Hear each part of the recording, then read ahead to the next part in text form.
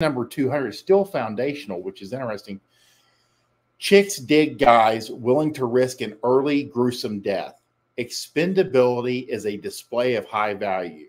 Think of a cop, think of a paratrooper, think of military, think of a guy on a motorcycle, firefighters, anything where guys pass away early. And again, it's interesting because this has come up on different threads in different, out of all the guys, I mean, everybody knows one or two guys that like drank a lot, did drugs a lot, ran with a lot of women, and all of them, almost all, I probably knew 8 or 10, all passed away before the age of 30. They all died in early death. And it was never anything like, you know, it was always they fell out of the back of a truck drunk. They crashed their car into a pole. There was a lot of falling out of moving vehicles.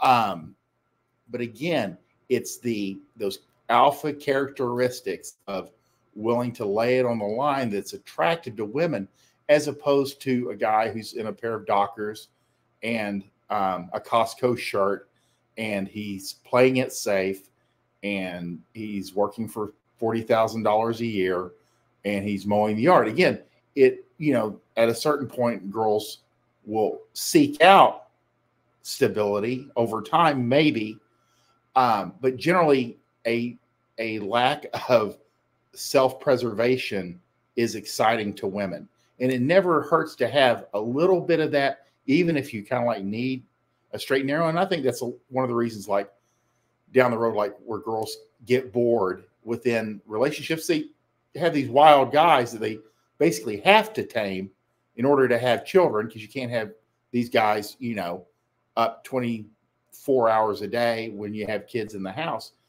So you have to know that expendability is extremely sexy, that willing to risk and put it on the line, whether you do it or not, just the appearance. That's where I always think like motorcycles or boats, anything that is somewhat inherently open and dangerous is a turn on for women. They just love it. Doesn't mean they're going to like really approve of you riding it or risking your ass on it, but they find it interesting and exciting.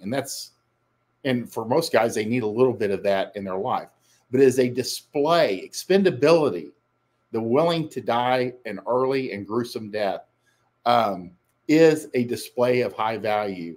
Whereas, being somewhat conservative and self-preservation isn't. Does it mean you shouldn't do it? No, of course not. But just the appearance of risk-taking and willing, and you see it happen in nature, is the guys that with high testosterone that tended to kind of live on the edge, they actually do, the 8 or 10 that I knew, literally none of them made it past their 20s.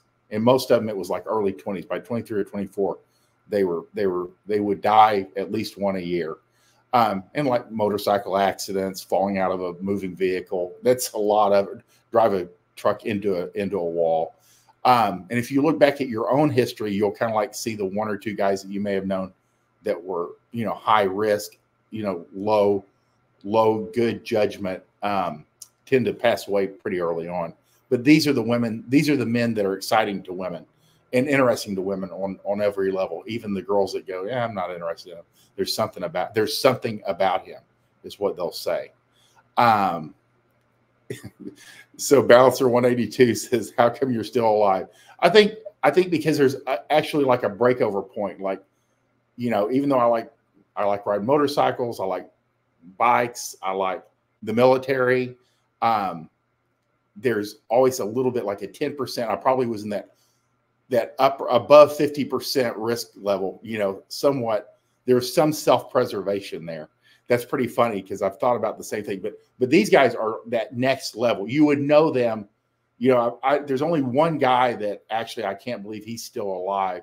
And it's funny because this is a guy that you like never like made eye contact with because he had such a, what would you say, a snap temper, and he was dangerous.